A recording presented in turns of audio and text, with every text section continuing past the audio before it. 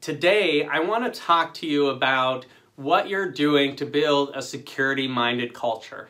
Now, this is something that I've looked at extensively. I wrote a book. It's called The Complete Guide to Building an Information Security Program. And within that book, there's a whole section that really talks about building a security-minded culture in your organization. As security professionals, we all know that the biggest weakness that we face within our security programs are our end users, or those resources across the enterprise, right? So taking a look today just about what can be done to build that security-minded culture. As always, I'd love to hear any stories, any feedback from this in the comments below this video about what you're doing to drive that security-minded culture, things that you've done where you've actually seen a shift in your organization, where you're starting to see resources start coming to you a lot more saying, hey, I just didn't quite feel right about this. I'm not sure if it's a security concern or, if it's something that I need to be worried about, but I just wanted to bring it to your attention.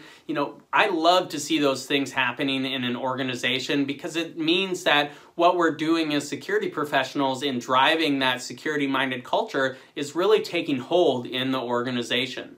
And in some organizations, this is a big culture shift, and there's many things that need to happen, and it's just going to take some time and some repetitiveness before this can really be seen across the enterprise.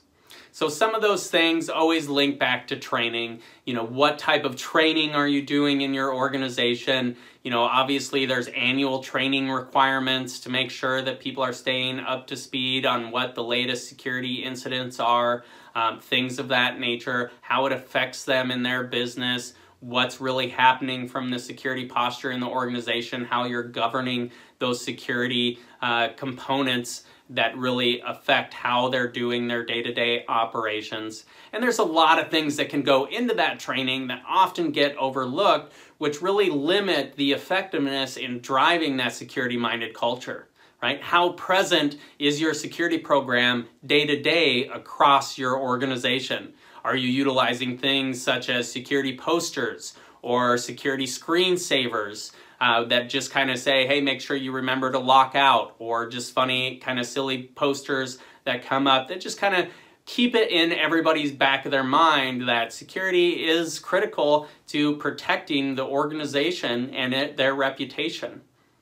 So there's a lot of components that can go into that, fun games that can be played, all of these type of things that really help in keeping security top of mind, and that repetitiveness is what can drive that security-minded culture.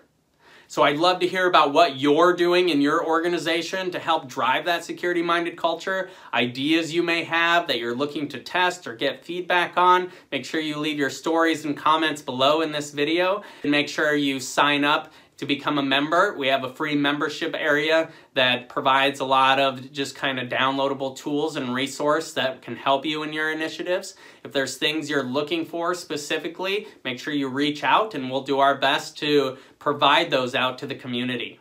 So again, make sure you leave all of your comments and stories below, and I can't wait to hear from you.